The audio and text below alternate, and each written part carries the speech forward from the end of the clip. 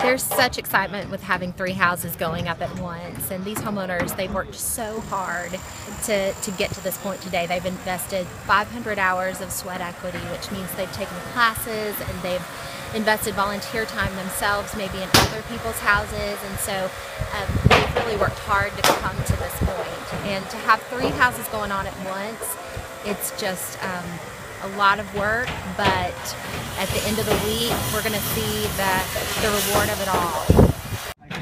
I'm just sort of doing whatever we need for right now. As you can see, I'm holding up a piece of wood.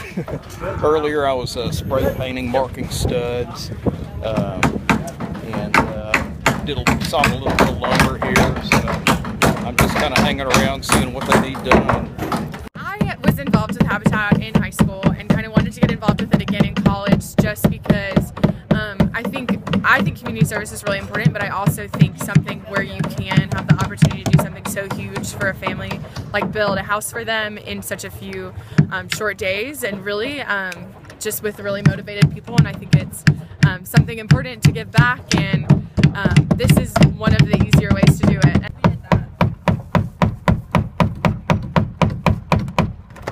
Very happy for my wife and my baby. They also very happy. I'm excited for my hall. Thank you for happy everyone for coming to here, come to see the fair. I'm very happy. Thank you very much.